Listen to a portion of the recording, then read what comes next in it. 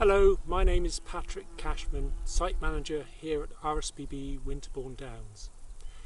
It's really nice here in midsummer, and as I know that many of you haven't been able to get out as much as you would like, I thought I'd share a quick video update to try and capture a little of the colour of the flowers and butterflies that are showing so well at the moment. But before I do that, many of you may be thinking, well, how are the stone curlews doing at Winterbourne Downs? Oh, good question. Well, we've had our best year yet. We've had 7 nesting pairs on our 8 plots, and as I speak in late July, they have successfully fledged 9 young, and we do hope to be in double figures before long. Anyway, if you're sitting comfortably, I'll take you for a quick flight through the flowers.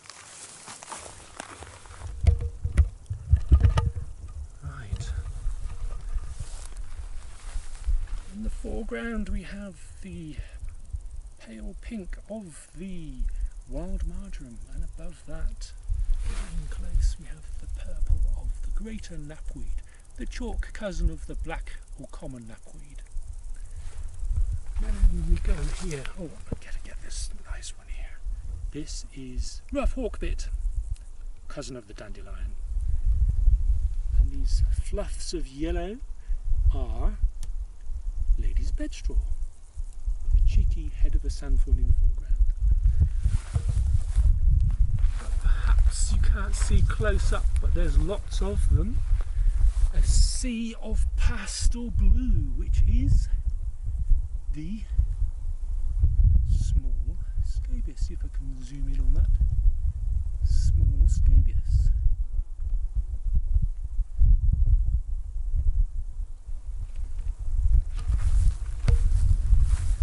You can see our chalk grasslands are quite extensive.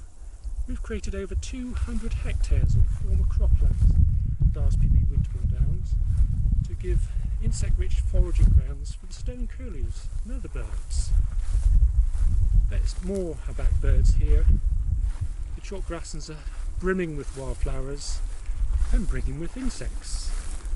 Some of those are quite rare butterflies, but here we come to the clustered bellflower, quite a jewel in our grasslands.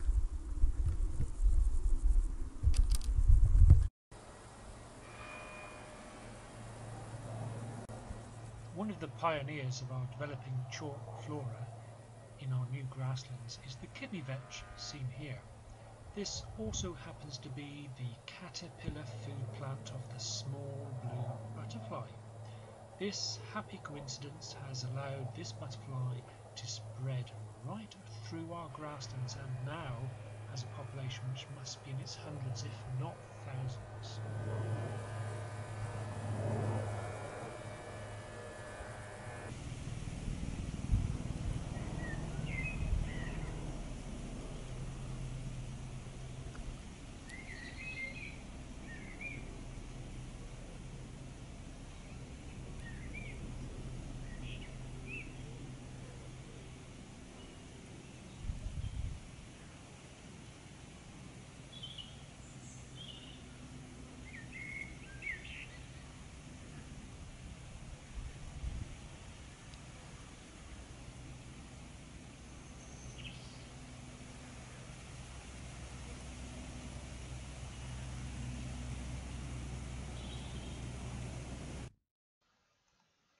Another downland butterfly that has found our grasslands is the marsh fritillary.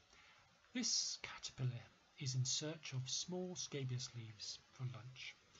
Larval webs were seen in several places across the reserve this spring, and hopefully it is now well established on the reserve, and the adults with their livery of black latticework and ochre and custard will be a regular sight here in the future.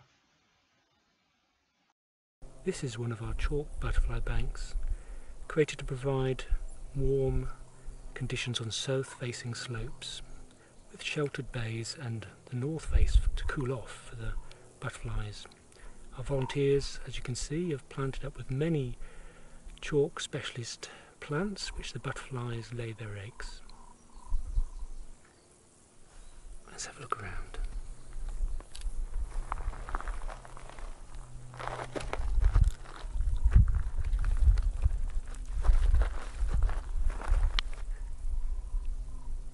Yes, I can hear the raven too. And here is some harebell on the right, clumps of wild thyme, more small scabious, and I shall find some horseshoe vetch in flower. Here's the horseshoe vetch. Just zoom in if I can. Yes, this is the food plant of the Adonis blue and the chalkhill blue.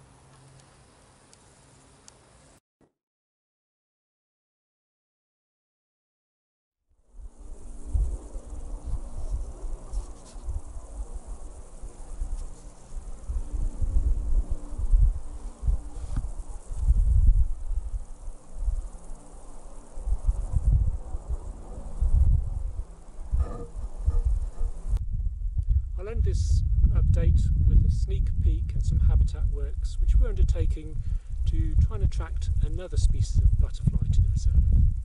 For the last 2 years, our warden Nikki Quinn has mown this area of grassland to help develop a fescue rich short sward in the aim to attract the silver spotted skipper. And the silver spotted skipper lives over the hedgerow on Porton Down, a real treasure trove for chalk downland biodiversity. Now the skipper also likes bare ground to bask in. So one of our volunteers came last week and has created a series of divots and bare areas for the butterflies to bask in. So hopefully it's now just a matter of time before this area becomes a new home for the silver spotted skipper. And if you'd like to take nature's pulse by recording butterflies on your local patch, then why not visit this website for further information.